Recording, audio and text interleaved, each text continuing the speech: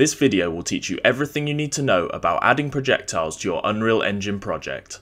First, we're going to create the Projectile Blueprint, so go to the content browser, right click, go to Blueprint class, then select Actor.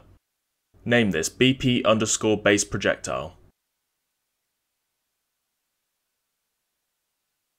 Open it, then click Add and search for a sphere. If you have a particular asset you want to use for the projectile, add a static mesh instead.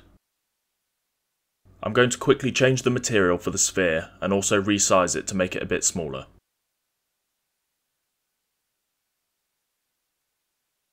Next, select the default scene route and then click the Add button. Search for a sphere collision. Name this Collision. Alter the sphere radius so that it is slightly bigger than the mesh. The final component we need to add is a projectile movement. This allows for our actor to move like a projectile. With the projectile movement selected, in the details panel you can change values such as initial speed, which is how fast the projectile moves when it spawns. I'm going to set this to 800. Next I'm going to set the max speed to 1000. This is the fastest possible speed that our projectile can move. You can also change the projectile's gravity scale. This is effectively how fast the projectile falls to the ground. We're going to make this projectile move like a bullet, so we're going to set the gravity scale to 0, meaning that it won't fall towards the ground. Next we're going to set up the collisions. The mesh's only purpose is for the visual of the projectile, so select it, then locate the collision section of the details panel. Open the collisions preset drop-down and select No Collision.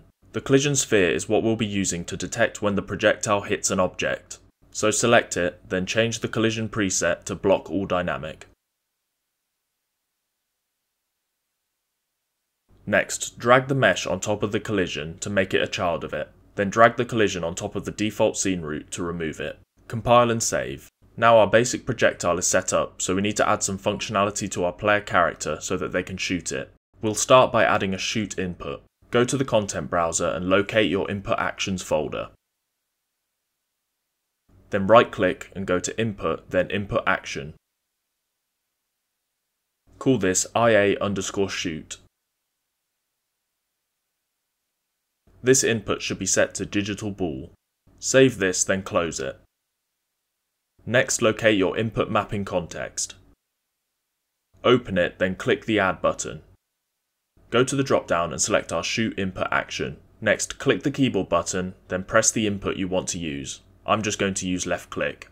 Save and close this, then go back to the content browser and locate your player character blueprint. Open it, then in some space, right click and add our shoot input action. Expand this, then drag off the started pin and search for Spawn Actor From class. This will be used to spawn our projectile. Go to the class drop-down and select our base projectile blueprint. Next we need to select where our projectile will spawn from. So to do this, open the viewport and then select the capsule component. Click the Add button and search for an arrow. Name this Projectile Arrow. Move this to where you want the projectile to be shot from and make sure it's facing the same direction as the player character. You also want to make sure it's outside of the capsule component to make sure there's no collision issues. Next, go back to the event graph and drag in the arrow. Drag off it and search for Get World Transform. Connect the return value to the spawn transform pin. Now our projectile will spawn at the location of the arrow and move in the direction it's pointing. If you compile and save, then go back to the viewport and press play. When you click your shoot input, the projectile will be fired in the direction that the player is facing. Next, I'm going to quickly show you how to make a projectile that can bounce on the ground. So go back to the content browser and right click on our base projectile, then select Create Child Blueprint class. Name this BP_bouncing projectile. Open it, then select Projectile Movement. In the details panel, enable Should Bounce. For the projectile to bounce, we also need to increase the gravity scale so that it falls towards the ground. Compile and save this, then go back to the player character. Then we can change the spawn actor to the bouncing projectile.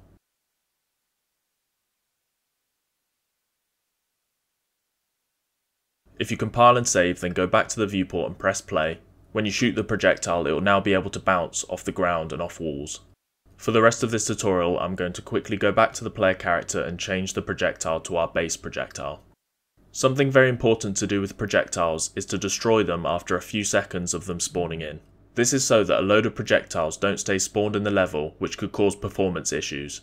To set this up, go back to the base projectile and delete these events.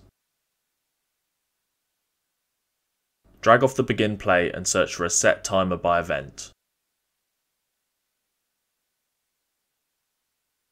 Set the time to something like 5 seconds, then drag off the event and add a custom event. Name this Destroy Projectile.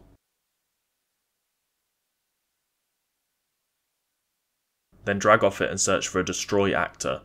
This system will destroy the projectile 5 seconds after it spawns. Compile and save, then go back to the viewport and press play. Now if you fire off a few projectiles and wait a couple seconds, you'll see that they despawn. Next we're going to make it so that our projectile can apply damage to any objects or enemies in our level. To do this, go back to the base projectile, then right click on the collision sphere, go to add event, then add on component hit. This event triggers when the projectile bumps into any object. Drag off the other actor pin and search for apply damage. Here we can set the amount of damage we want to apply to any object that we hit. I'm just going to set this to 25. Next we want to destroy the projectile whenever it hits an object, so drag off and search for Destroy Actor. Compile and save this. Next we're going to set up a blueprint that we can apply damage to with our projectile. For this I'm going to create a turret which I'll also give the ability to shoot projectiles back at us later. Open the content browser, then right click, go to Blueprint class, then select Actor. I'm going to name this BP_enemy turret. Open it, then go to the viewport and click Add. My turret asset is a skeletal mesh, so I'm going to add that. I have included a link for this turret mesh in the description below. Next I'm going to go to the skeletal mesh asset drop-down and locate my turret mesh. And I'll also make it a bit smaller. Next we need to give the mesh some collision so that our projectile can hit it. So in the collision section, set the collision preset to block all dynamic. Next we're going to make it so that we can damage this actor with our projectiles. So go to the event graph and delete these events. We need to give some health to this actor, so add a variable and call it health. Then set the type to float. Click compile, then set the default health value to something like 100. Next, right click on the graph and search for an event any damage. This will receive the damage applied from the projectile. Next, drag in the health variable and get it. Drag off it and search for subtract.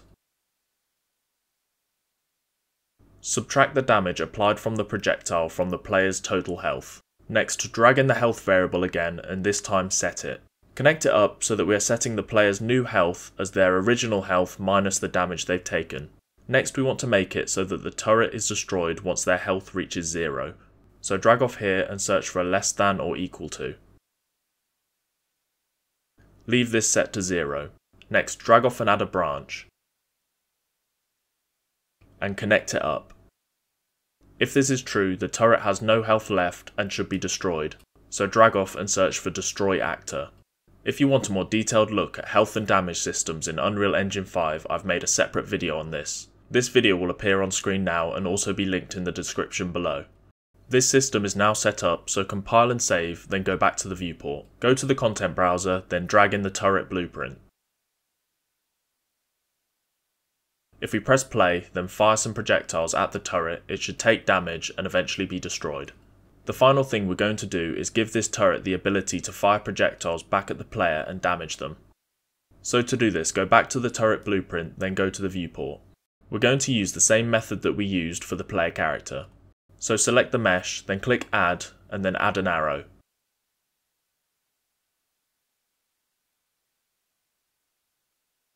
Move the arrow to just in front of the barrel of the turret.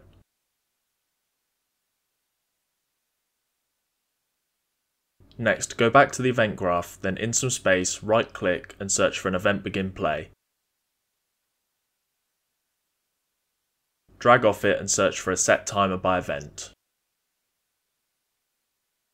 Set the time to something around 4 seconds, then make sure that looping is enabled. This is so that the projectile is repeatedly fired every few seconds. Next, drag off the event pin and search for a custom event. Call this shoot. Then drag off it and search for spawn actor from class.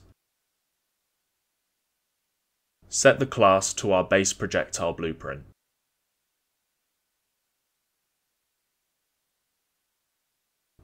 Next, drag in the arrow, then drag off it and search for Get World Transform.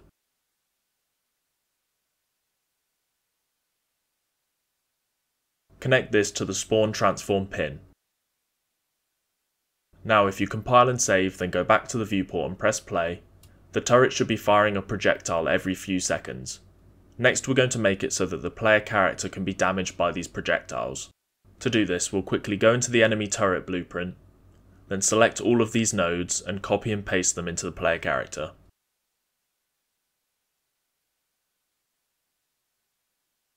If you click compile, you'll get some errors as we don't have a health variable, so right click on the health variable and click create variable. Compile again, then set the default health value to whatever you want. Off the true pin, this is where you'd put your player's death functionality. Again, I've made a separate video on this which I've linked in the description. If you compile and save, then go back to the viewport and press play, the projectiles fired by the turret will now be able to damage and kill the player. You should now have a basic understanding of how to add projectiles to your Unreal Engine project. If this video helped you, please feel free to like and subscribe or support me on Patreon so that I can keep making these Unreal Engine tutorials. Thank you so much for watching.